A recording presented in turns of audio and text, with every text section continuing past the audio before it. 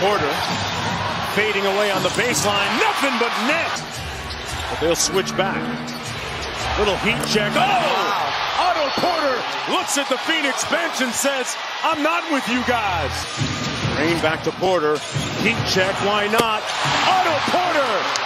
That is correct.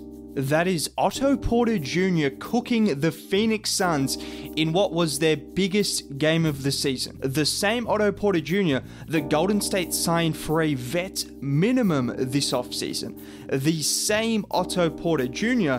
that only closed out the game because the Warriors were missing this many combined points. Yep, that's right, missing a combined 70 points, facing a fully healthy Phoenix Suns team that were entering the game with the best record in the NBA.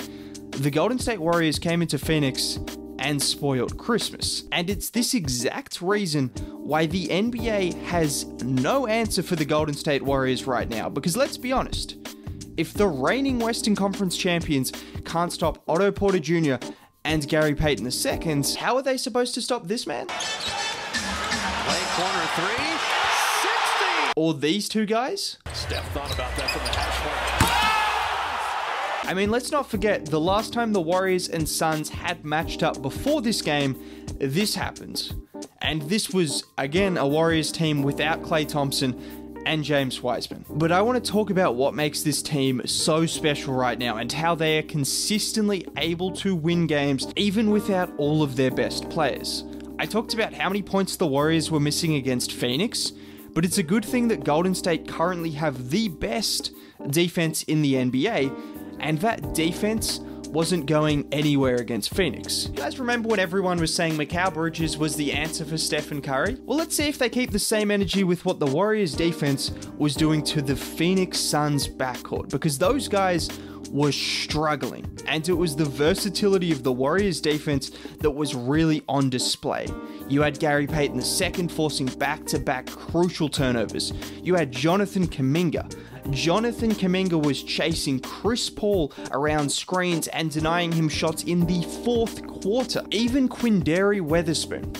No, I don't blame you if you have no idea who he was, because in his first minutes for the Warriors, he played some good defense on Chris Paul. You had all of these guys, and of course, the quarterback of the defense, Draymond Green, making it all possible and clamping up the Phoenix Suns. But before we talk about the defense more specifically, which I will do, I want to talk about this man. He left that one on the front rim. GP2 detonating at the rim. Yep, Gary Payton II has now started the last 2 games with Wiggins and Paul out, and he's been nothing short of incredible.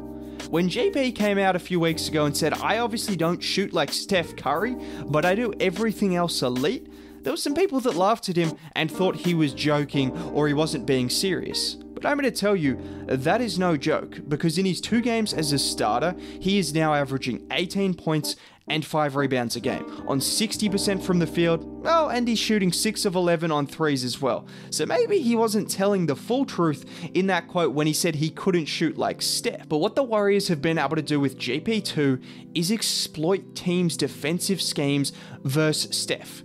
Yes, it starts with Stephen Curry, of course. Just watch here against Memphis. Steven Adams meets Steph at the 3-point line off a screen, which leaves a rolling Looney running towards Ja Morant, who was forced to rotate off to cover the paint, and the man he had to rotate off, GP2, slides in for an easy bucket. Here's another example. Steven Adams again presses up to avoid a Steph 3, which again leaves space for Looney, who again, spoiler alert, finds Gary Payton II, who finishes at the rim. Now, we know teams always step up on Steph with their bigs, which leaves space in the middle of the floor, and instead of opting for corner threes, GP is often cutting straight to the rim and attacking, not settling for threes, getting to the bucket, and taking advantage of the pressure Steph Curry creates on the defense. But the thing is, what has made GP so good recently is he's not only finishing at the rim like he always has been able to do, but in the situations where he can't attack, he's knocking down open threes and he's showing off his versatility as a scorer. We know what he can do defensively, but as a scorer. The thing is, this isn't even the best part about what GP2 has been able to do, and I'm not talking about his defense, I'm talking about the little things he does on offense when the ball is not in his hands. Here he is trailing Draymond Green on a missed layup. He then tips the ball up in the air and helps on the double team, which forces a turnover and creates a layup for the Warriors. And then on this occasion, he again keeps the ball alive off a missed shot, skying high over some big bodies inside and forcing 2 free throws for Kevon Looney. There are countless examples, but these are just 2 of them in which GP2's hustle and athleticism forces points that otherwise wouldn't be there for Golden State. But if you guys want to know the real difference between Golden State this year and last, this is it. This is the real difference. We know how often teams love to double team Stephen Curry or step up on screens, but this year Golden State are making them pay.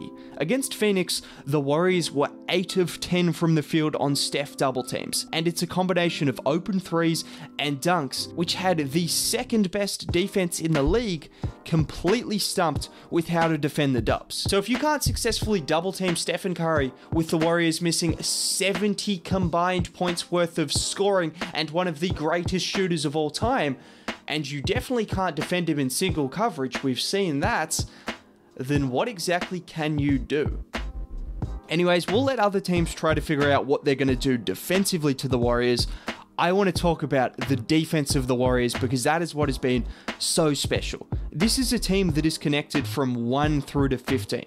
Literally every person who steps foot on that court for the Dubs this season knows exactly what they need to do defensively. Now for these next clips, all I want you to do is pay attention to the scoreboard on these clips and just watch. With the game in the balance down the stretch, here's what transpired against statistically the second best clutch team in the league. Here's the first example. Chris Paul is being guarded by Draymond Green. He brings up DeAndre Ayton to force the switch onto Kevon Looney, who steps up and forces an immediate turnover.